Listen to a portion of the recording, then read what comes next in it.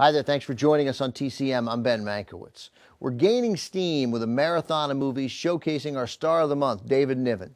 Up next, Niven stars as a frustrated father trying to contend with not one but two progressive daughters in the 1960s.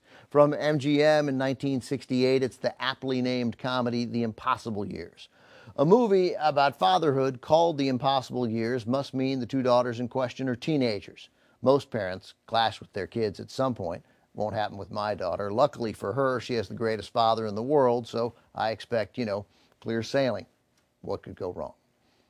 But back in the 60s, there was a colossal generation gap with parents born before or during the Depression raising teens who were coming of age during the sexual revolution. In The Impossible Years, David Niven plays a highly respected psychiatrist working at a university. His specialty is adolescent problems, so it hits home for him when his 17-year-old daughter is arrested for protesting on the university's campus. It's one of those stories where a character can take care of other people's problems with ease, but struggles mightily to deal with his own. The Impossible Years is based on a Broadway play written by Bob Fisher and Arthur Marx, the son of Groucho Marx. In addition to Niven as the flummoxed dad, the film also stars Lola Albright as Niven's wife and newcomer Christina Ferrare as the rebellious oldest daughter.